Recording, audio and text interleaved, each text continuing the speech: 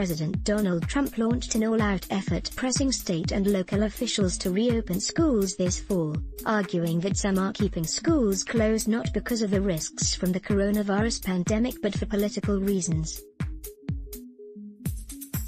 They think it's going to be good for them politically, so they keep the schools closed, Trump said on Tuesday at a White House discussion on school plans for the fall. No way. We're very much going to put pressure on governors and everybody else to open the schools. The White House's roundtable gathered health and education leaders from across the nation who said schools and colleges are ready to open this fall and can do so safely. They argued that the risks of keeping students at home outweigh any risks tied to the coronavirus, saying students need access to meal programs and mental and behavioral health services. We want to reopen the schools, Trump said. Everybody wants it. The moms want it, the dads want it, the kids want it. It's time to do it. But that bright outlook was met with skepticism by some beyond the White House. The president of the nation's largest education union said Trump is more interested in scoring points for the November election than in keeping students safe. Trump has proven to be incapable of grasping that people are dying, that more than 130,000 Americans have already died, said Lily Eskelsen Garcia, president of the National Education Association. Educators want nothing more than to be back in classrooms and on college campuses with our students, but we must do it in a way that keeps students, educators and communities safe. At the White House event, Trump repeated his claim that Democrats want to keep schools closed for political reasons and not health reasons.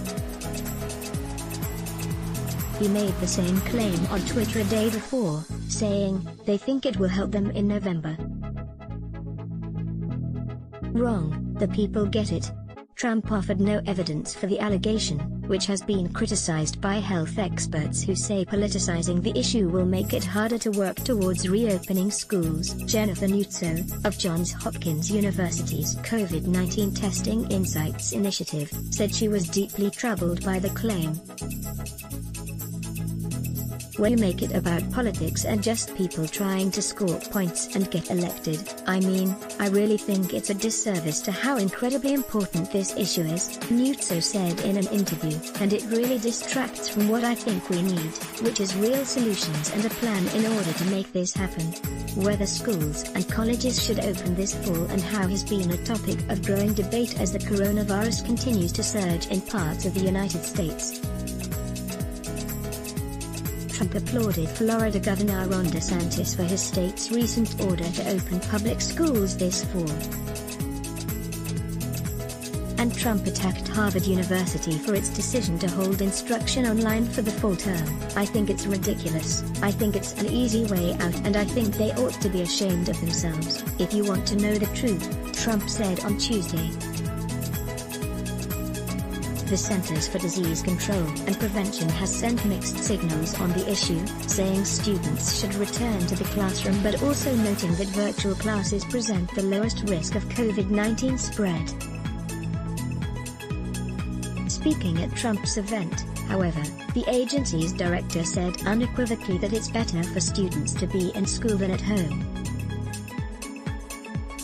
Dr. Robert Redfield noted that COVID-19 cases tend to be mild in young people, adding that the greatest risk is transmission from children to more vulnerable populations. He said the CDC encourages all schools to reopen with customized plans to minimize the spread of the coronavirus while giving students access to school services. It's clear that the greater risk to our society is to have these schools closed, Redfield said. Nothing would cause me greater sadness than to see any school district or school use our guidance as a reason not to reopen. The CDC's guidance for schools recommends that students and teachers wear masks as feasible, spread out desks, stagger schedules, eat meals in classrooms instead of the cafeteria, and add physical barriers between bathroom sinks.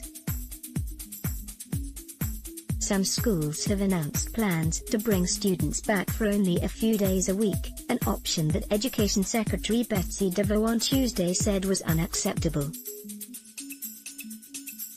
It's clear that our nation's schools must fully reopen and fully operate this school year. Anything short of that robs students, not to mention taxpayers, of their future, DeVos said. During a call with governors, DeVos slammed plans by Virginia's Fairfax County Public Schools to have families decide between fully remote instruction or 2 days a week at school. A choice of 2 days per week in the classroom is not a choice at all, DeVos said, according to audio of the call obtained by the Associated Press.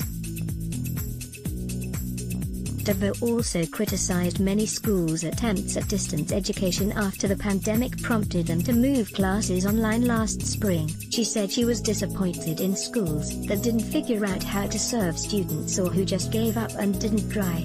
The same thing can't happen again this fall, she said, urging governors to play a role in getting schools to reopen. Among those joining Trump on Tuesday was the president of the American Academy of Pediatrics, which recently issued guidelines suggesting that schools aim to start the academic year physically present in school. Keeping students at home can lead to social isolation, the organization said, and prevent schools from identifying learning deficits, abuse, depression and other issues. Students' mental and emotional health, along with their parents, was repeatedly raised in the argument to reopen schools. Children's mental health and social development must be as much of a priority as physical health, First Lady Melania Trump said at the round table. The same is true for parents. Many will be forced to make stressful choices between caring for their children and going back to work. But some are calling for greater caution. Ann Duncan, who served as Education Secretary under former President Barack Obama, has said the focus should be on making sure students can return safely. We all want children to go back to school, Duncan said on Twitter. The question is whether we care enough about our children to allow them to go to school safely. Our behavior, our commitment to shared sacrifice, or our selfishness, will determine what happens this fall for kids. In video, U.S. President Donald Trump pushes state, local leaders to reopen schools in full. Let's block ads. Why? Show your love for him. Click the link in description. Thanks for watching.